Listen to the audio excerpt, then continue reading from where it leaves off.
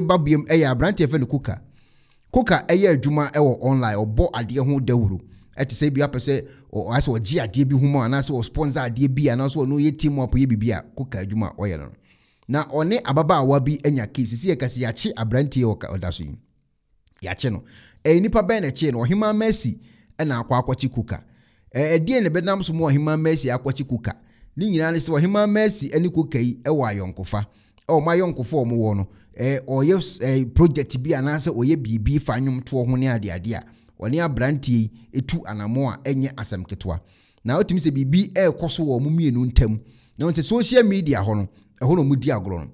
obetimi atworo caption a ombo bi adin bu se akopagya story de aba sa na o me no social media no so enti abrante KOKA yi ekoni page so a no akọ caption wo ho na we odin kan le beto so say Becky of Joy News set me up with police tama ye chi abrante KOKA no and we post we to say Betty bi and I say Becky bi our Joy News and a setting up ema aye police for be che no say Becky of Joy News you set me up with police Ohemaa Mercy and was also post to and so you say omo page no omo wo no he say me say mama ga e wa access to me page I will bet my post to be wo ho so ati ase nti say ye chi ebia KOKA na nipa wo access to a page bet ma start ya post to be e de atoto ho nti ye chi KOKA no e no be post to say sister bi e fe ne Becky me the picture air to see and na assetting up ama police for aba beche ono KOKA no one Ohemaa Mercy no ana yesa adwumadie no ame aba beche ono abrante e fe no KOKA yi nti nipa men say the screen do se mfimfin no kire say blue one setting up ema Ohemaa enya kwan e de eya police for e be fa ono e de na sisi ye kase ya kwa akwache no now utie eye enkomo no conversation e koso a KOKA yi e ba abonten be postu bibi to ho time Ohemaa Mercy no ekọ eye apostle amu akwata ho ene woko agi mpaebo ne mpaebo okwaji yense ne program anu obeye no papa yi mo mpae ma no ne program yi entimnya successful minim sa mukai say video here me de to see void if you let in my house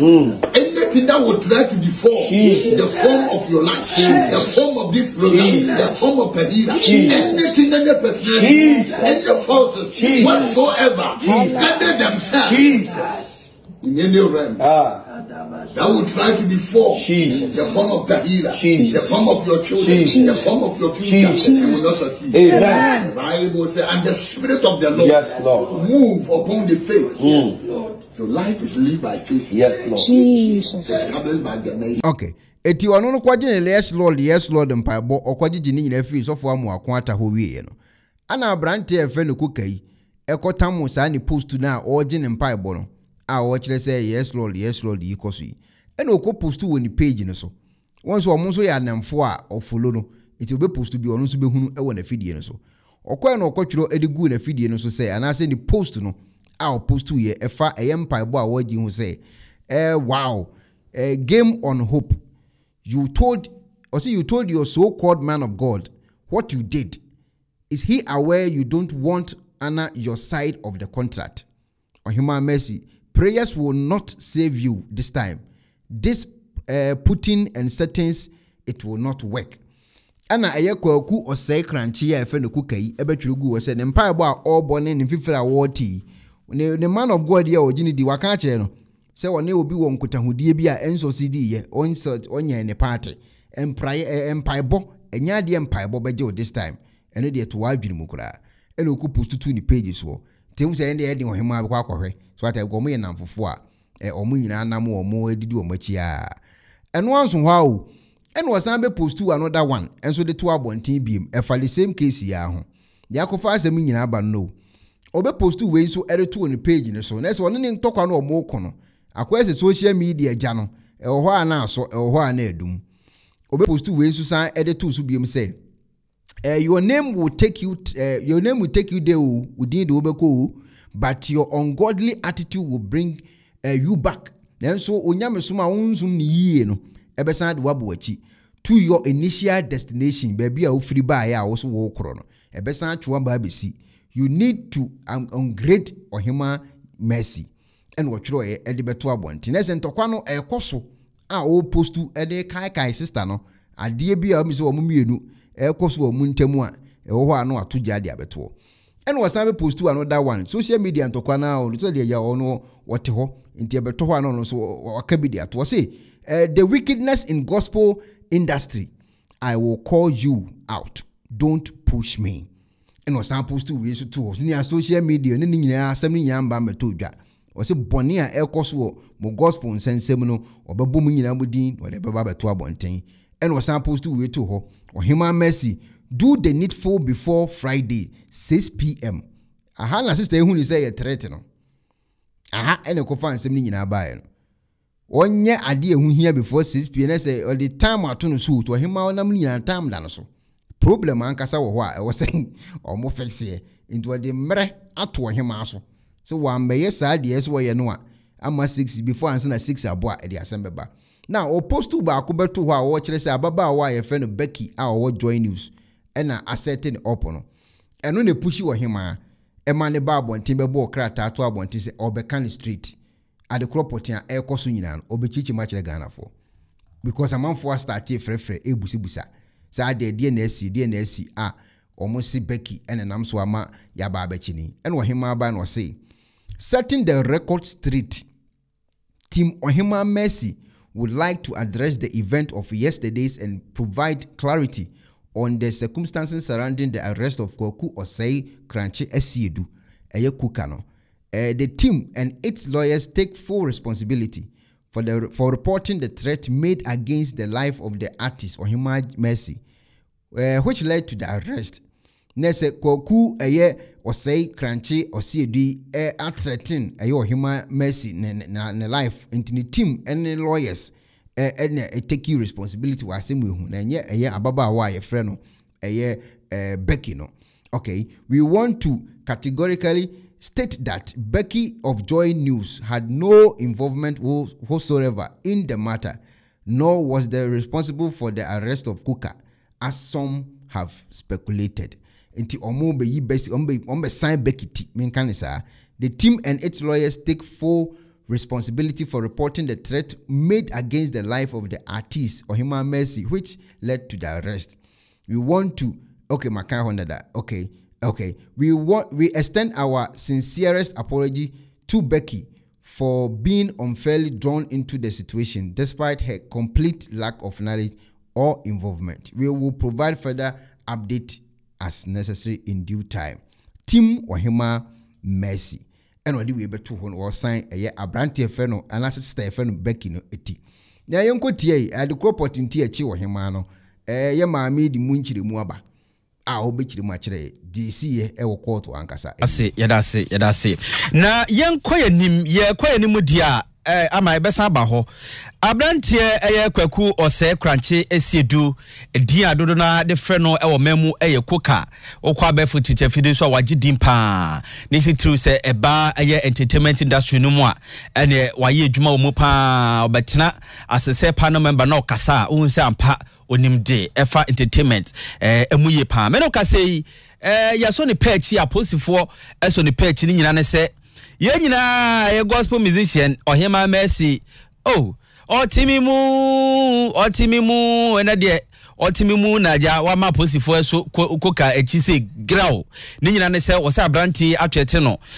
so betwa squad ama no ama me no ka sei wodo akwakoda na posifo ache eye abranti KOKA omo ade no akọ eye koto ama me no ka sei yare mbande no ye asembe nkureni na ma brako ampofo eja koto hima ena ne wodne ni edi asem na cha ye san kono ho na yakoti dia court efi mu eba ye nyina ama asemu asemu mpenipa mo kan se maye din asemu ose Ohemaa sa asem pa na KOKA ka kire ne ntia we twa squad am so no so ko de ne ka Obobi asem ni nyina ne se abrante a wo kana asem ye frɛ no Kwaku Osei Kranche Esiedu ni din a ɛwɔ fact sheet ɛno so ɛyɛ Kwaku Osei Kranche Esiedu a dodo na frɛ no KOKA initials no ɛno no ai KOKA ni din ɛno no na fact ni nyina ɛkyerɛ mu sɛ abrantie ene maami ayadwuma efi 2021 Ohemaa Mercy oye enyumtuni na 2021 na one na ayadwuma koba no oye adwuma ma ne se ne marketer na so oboni ne nyom hu dewuro e de ma no se nkrofo bete ne nka nkrofo beto se dia na se pen drive so ana bibia adwuma sa na odima no na mu ho baabi na abrantie KOKA eye kwaku kranche asiedu ekacha Ohemaa Mercy se maami me no ntimi nya adwuma biom esan se wokoye program bi a wanfa manka ho entitin tontan yenya agrodie na yenya agrodie no na KOKA ekire court no anaso kire mu echa posifo se Ohemaa Mercy de ne ka 8,500 into Ojinisika. Sika no 85 million. And Ojinisika. Na Mijimisika no. Minim fact ne chese abrante ne ka so Ojinisika no.